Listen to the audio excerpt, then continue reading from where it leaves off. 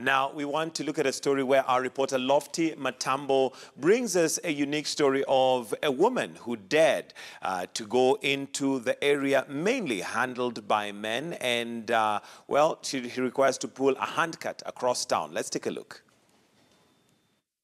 Mimi nilifanya tu kwanza kuonyeshwa tu na watu. Ndio nikajua kumbe nimepostiwa kwa Facebook na sijui. Helen Nyongesa is referring to some random pictures taken along Ronaldingala Street in Nairobi by a Kenyan who later uploaded them on Facebook. They have since gone viral, with Kenyans looking for this industrious woman in order to reward her hard work.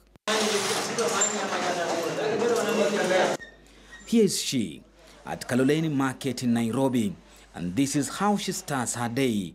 Early morning, getting her stock ready. Yes, banana stock. This 30-year-old lady from Bungoma County found herself in this situation after the death of her husband in a road accident in Kawangware 3 years ago.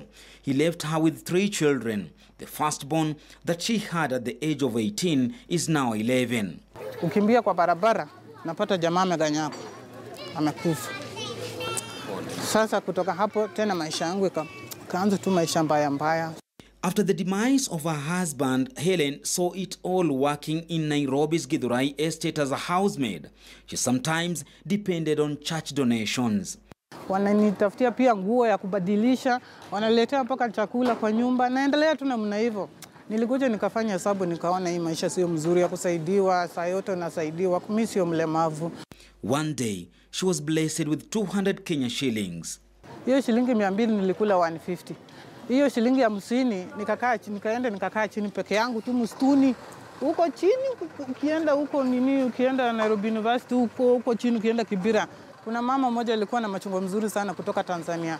Nikafanya nini? Nikamuuliza na hii machungwa nauza aje? Akaniambia shilingi 5 chungwa moja. Nikachapa hesabu nikaona 50 bob, nikienda round 2 niko na shilingi 400. Her capital of 50 shillings opened up her financial doors unexpectedly. She graduated to selling sweet potatoes. Ndoo ya 200. Nikatoka hapo hiyo ndoo ikazaa besheni. Hiyo besheni imekuja ikazaa wheelbarrow. Wheelbarrow nimekuja nikaendelea hivyo nikiuza ngwashe, nauza ngwashe na sukuma ngwashe kutoka Mudhurwa nikipeleka Nairobi University.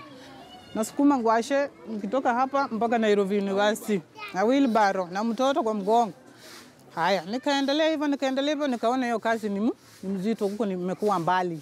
Nikaona hii wheelbarrow inaweza fanya nini? Inaweza nunua mkokoteni.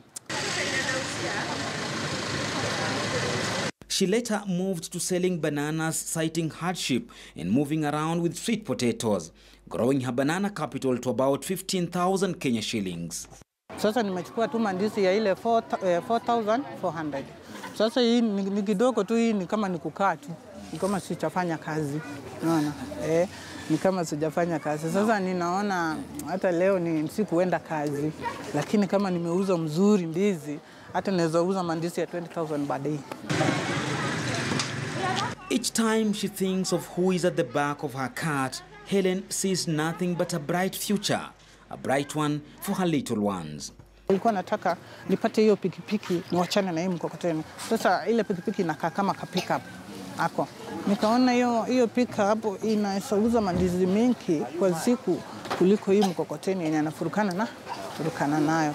Nikaona my life is going to change. Ina change.